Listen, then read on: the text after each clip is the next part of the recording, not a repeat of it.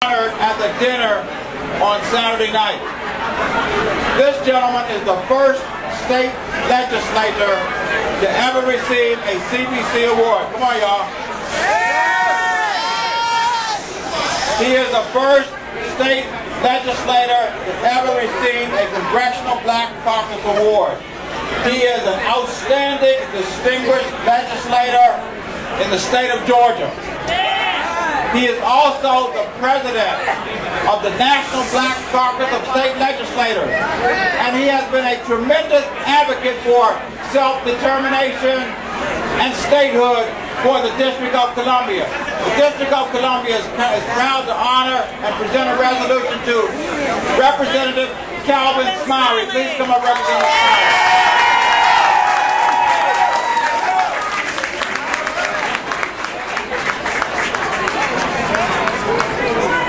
I'm not going to read all the whereases, but when you have a career as distinguished as Calvin Smiley, there's a long list of things that could be said about what he has done for people.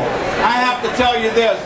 I've been involved with NBCSL since July of 2008 actively. And every time there's been an opportunity, President Smiley, Representative Smiley has opened the door to give the District of Columbia an opportunity to talk about who we are and what we do. So Representative Smiley, we are proud to honor you. Resolved by the Council of the District of Columbia that this resolution may be cited as the Honorable Calvin Smiley Recognition Resolution of 2009 in recognition of your great service over 34 years, I think it is, and also being honored as the first state legislator to receive an award from the Congressional Black Caucus. Let's give it up for Representative Calvin Smiley.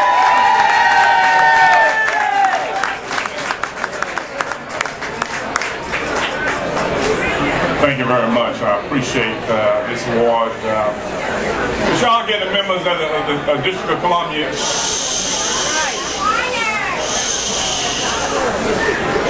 Could y'all give the respective members of the District of Columbia in the back?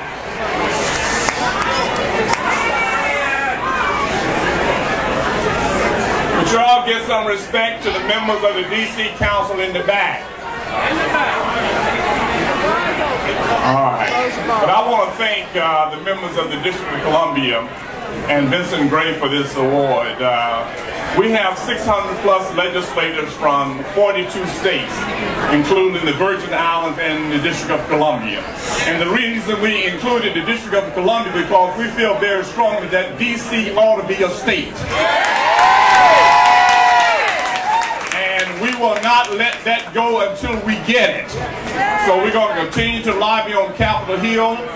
D.C., the District of Columbia, and the members that you see here have earned the right to be represented in the United States Congress in more ways than one. And so we're looking forward to that. We're looking forward to our continued relationship. And I want to thank all of my members that are here tonight. We appreciate the fact that you're here and the fact that you're participating. This is my 32nd Congressional Black Caucus weekend. And I'm looking forward to it, and I'm looking forward to Saturday night. Support. I got a new kidney, and February is working well. I'm looking good. Very much.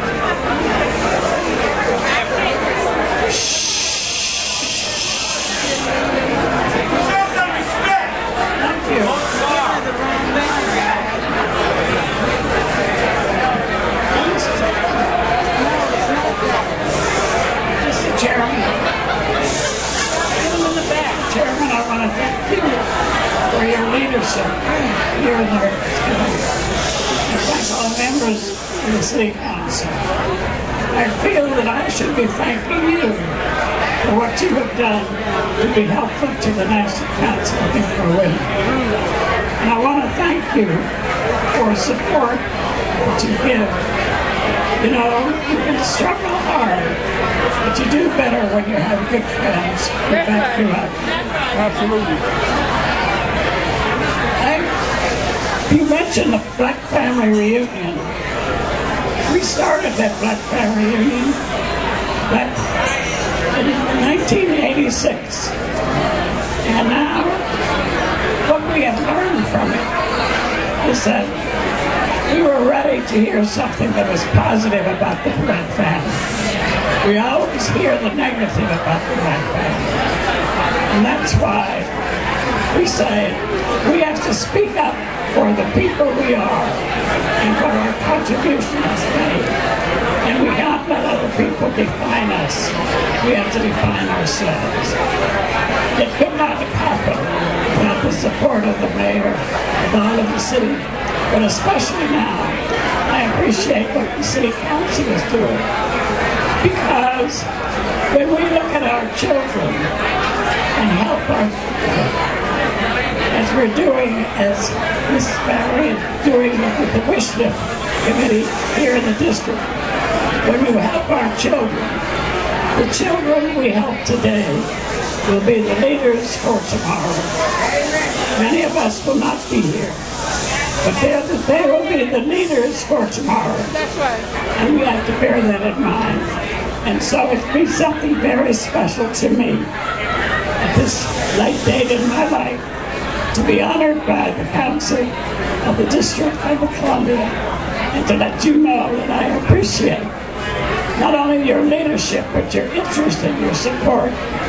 And you know, to see the Council speak up for children means a great deal, because our children need everything that we can do and everything that we can give. But what we give to them will come back to us. It will come back to those in the future. So I want to thank you. I appreciate this. I will cherish this citation and have it in my office. And you know, because I'm also a New Yorker.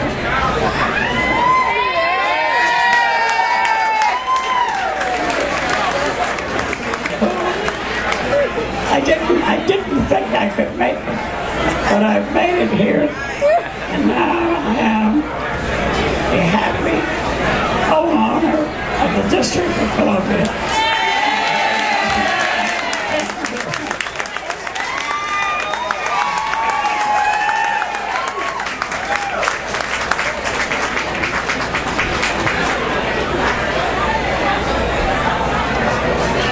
Yeah, and now standing